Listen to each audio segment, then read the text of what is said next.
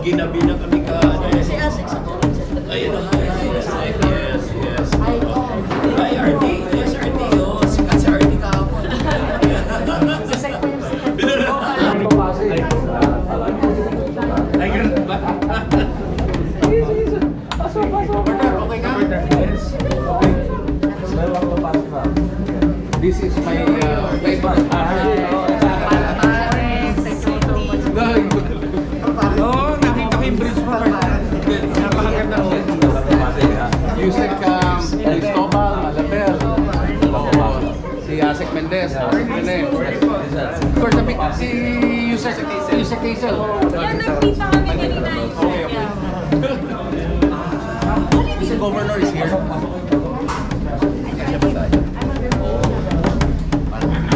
Tayo lang. Pasok na tayo sa dos.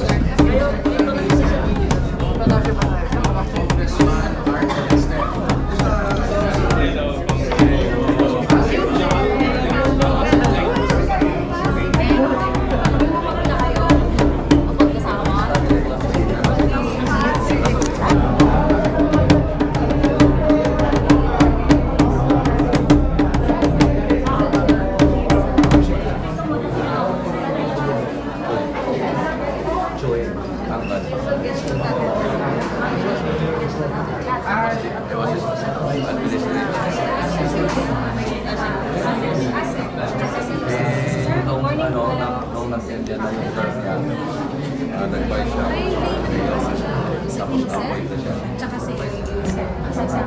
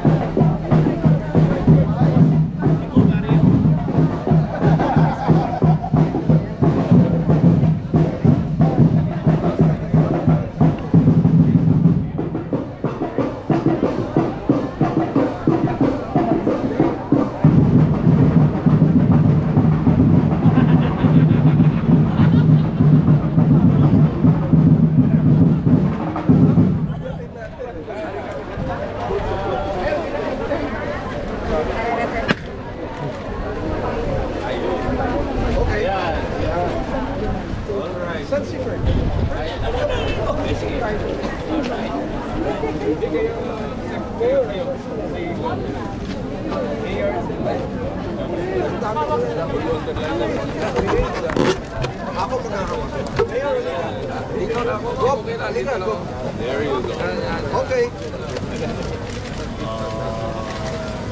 Ready, 1, 2, 3. Okay. Okay. All right. Okay.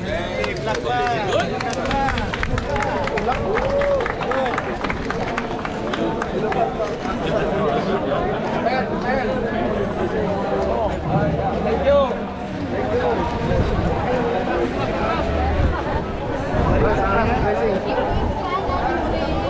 i-wait po tayo. I-deliver na para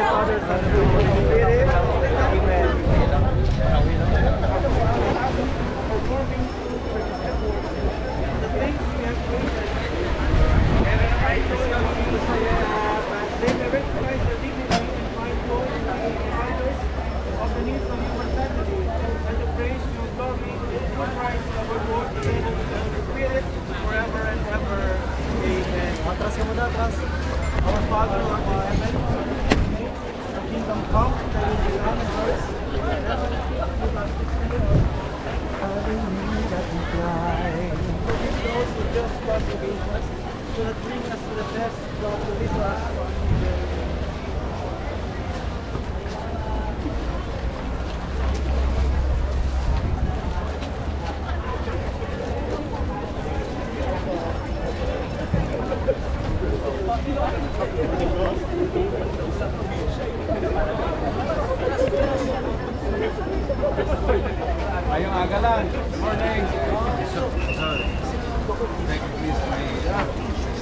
sa inyo, ha?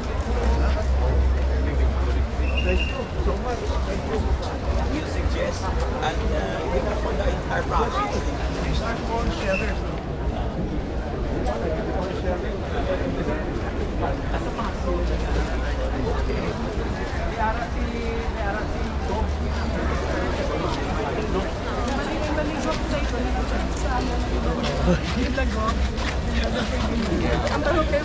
Sili ko eh.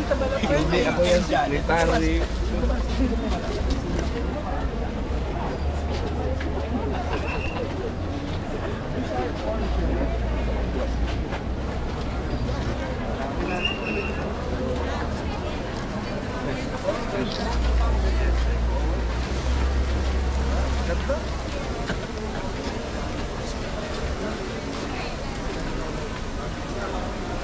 That's the old municipality.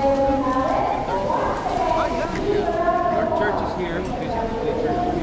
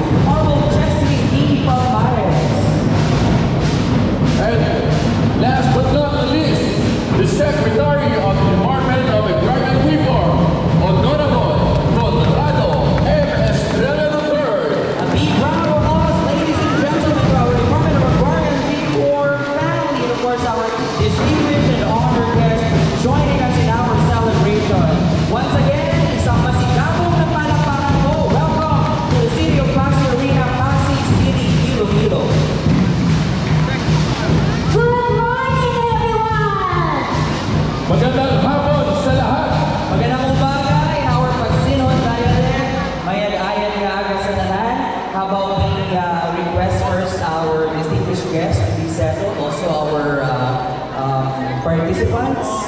Alright? While we are setting once again, mayag-ayan nga aga sa tanan in our Pasinong Dialect. Mayag-ayan nga aga, isang kapayag-ayan nga aga din sa tanan.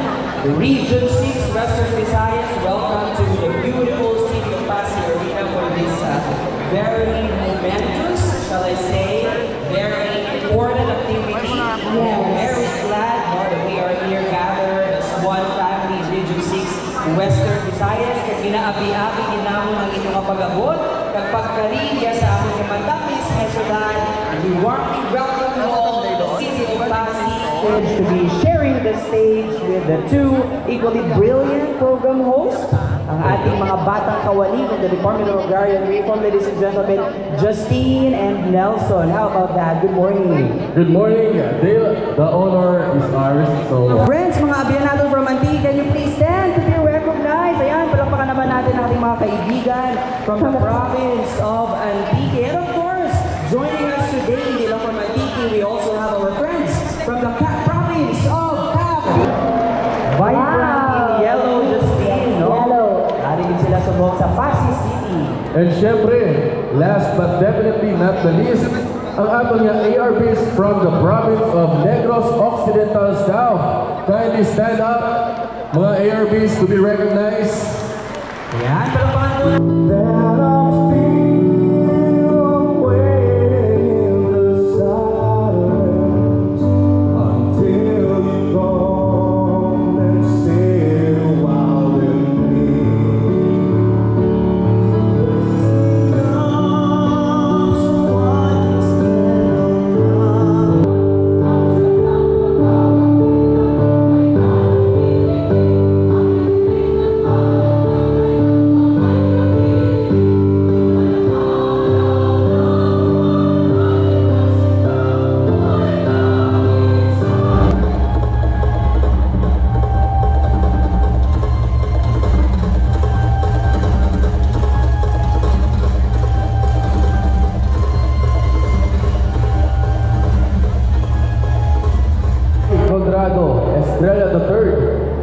para sa pagbabahagi ng mga proyekto ng DAR na pwedeng matanggap ng ating mga ARBs.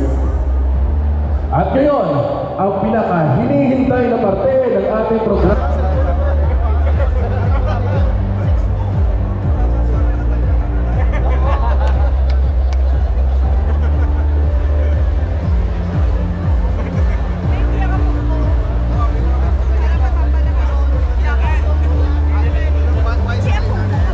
You are the backbone of our Philippine economy. Maraming salamat. Once again, a big round of applause to all our ARBs as our recipients of the EP Cloa. Palakpakan naman po. Alright. Lahat sila, pag uwi nila mamaya, may kagalakan sa kanilang mga mukha, may ngiti, kasi nga, nakatanggap sila na hindi lang ang biyaya na kundi regalo at biyaya. Kalain mo, 2,358 na titles ang pinamigay ngayong araw. Regalo na pagmamahal para sa ating mga kababayan dito sa Region 6. DAR, biyahe sa our DAR leaders. Alright. Meanwhile, while we are preparing for the next part of our program, I'd like to ask everyone to please settle, please. Right?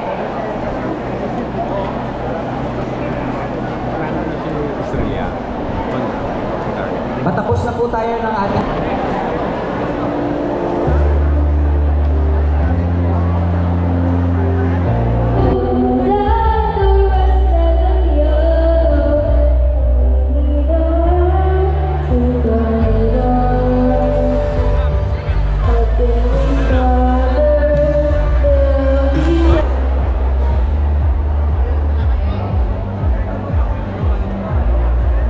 So this certificate of appreciation is presented to Provincial Government of Iloilo in grateful recognition of their valuable contribution to the successful conduct of EP Cloa distribution, groundbreaking of farm-to-market roads, turnover of farm machineries and equipment, and tissue culture facility with greenhouse,